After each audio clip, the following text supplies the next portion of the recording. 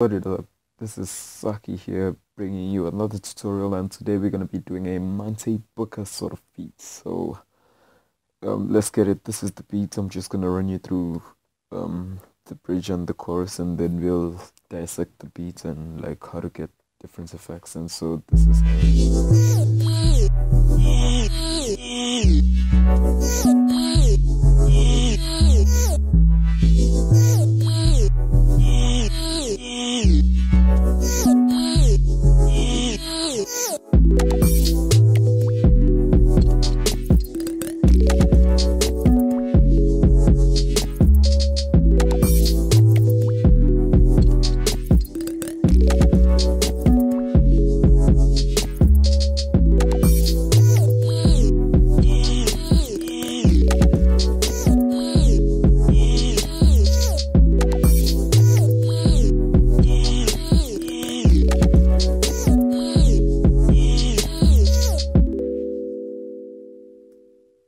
yeah, guys, and that is it for the beat. And okay, first things first, we're gonna start with this pluck. You're gonna wanna go into the 3x oscillator, put down the oscillators 3 and 2. There's the volume knob here. You can just lower that down. Make sure that the coarse pitch here is on 12, and then moving on to your ADSR. You're gonna want to have your delay all the way down, your attack all the way down, your hold all the way down. Have your decay sort of at around 10 o'clock or so, and on your release knob have that sort of by 12 o'clock, and you're gonna get this effect. It's a really cool tone, and so what I did for this is I just arpeggiated a minor ninth chord and just added a few chords here, and this is how it sounds.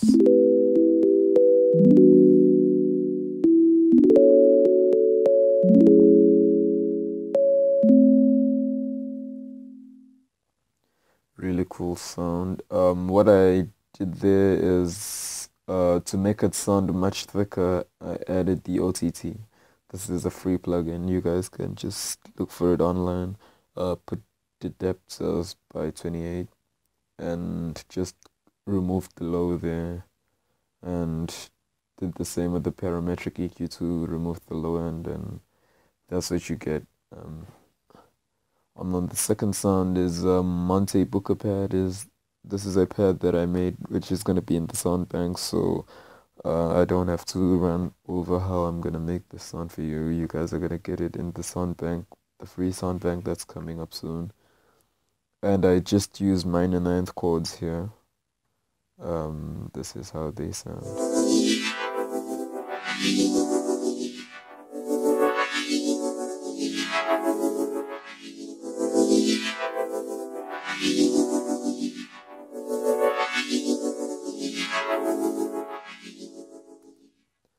If you guys don't recall Monte Booker using this pad, you should listen to some track called Jetpack. I think is featuring Bori Ellen there, and if you listen to that track, you'll be able to pick up the pad, the similarities there.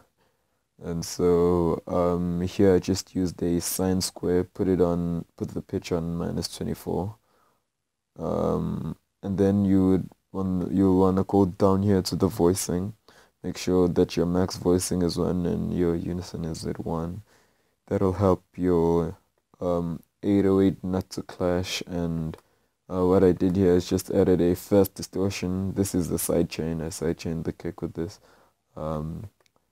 Removed a bit of the sub, and then I used Pro Q2. Yeah, just got rid of the resonant peaks, which were sounding very unpleasant. And how this 808 sounds on its own is like this.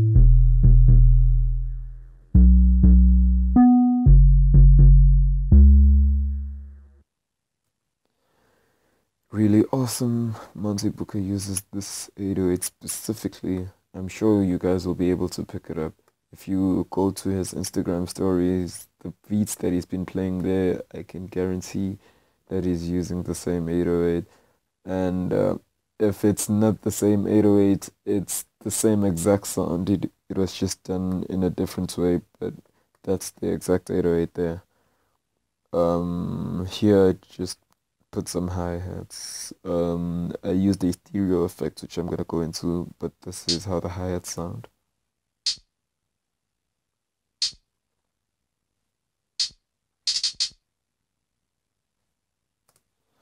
And so to get that really cool stereo effect, I see like some folks using fancy plugins, but here you don't need any fancy plugins. This is the hat, and you can see here on the effects rack that there's nothing at all.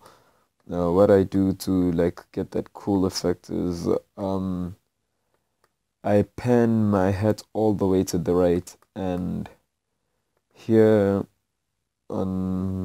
on the echo delay parameter, I just put the feed all the way up and pan this knob opposite of this knob here. You have to pan it in the opposite direction to get the stereo effect, and the echoes, put them on 1 and ping pong mode, and just set your time up here to 1 millisecond, and you're gonna get this really cool stereo effect. You can use that on most of your percussions, but I'd advise you not to overdo it. It eventually gets boring when it's overly done, so I just use it on certain percussions there. Next was the vocal chop.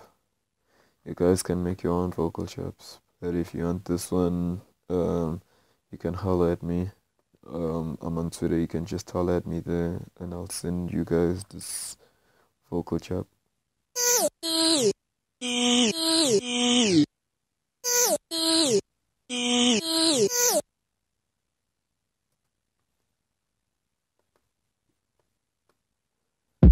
This is the kicks. I made the kick a bit tiny to get more room for the 808 to sit on. You can just increase this out knob, and you don't need to use a plugin to roll off the high end. You can just use this knob here. As you can see, it's a low pass filter. It will like get rid of all your highs. It's a really cool feature that I think has slept on. Here's a snare. I used the same technique here again, and I just trimmed it because it was a bit messy. And for the percussions, this is, I doubt you can really teach a person how to get groove in the percussions and like how to make them sound like Monte Booker does. But what he says he does is he switches off his snap to grid, and he just like manually places his percussions in the piano roll. What you can do is, what I can do is I can like single out the percussions, and I can just single out the drums for you so you're able to hear what I'm talking about.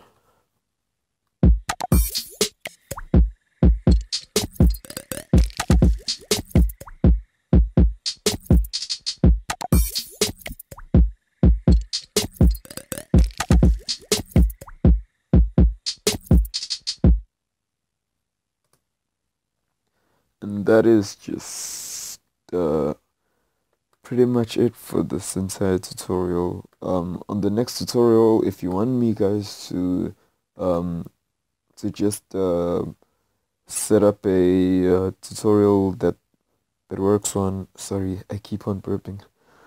If you just want me to do a tutorial that specializes on the percussions, you guys can just follow me through. You can just send me a request on Twitter, or you can leave comments. So that is pretty much it for this tutorial, and guys, please like and subscribe if you haven't subscribed already, and I'll see you on the next tutorial. Peace.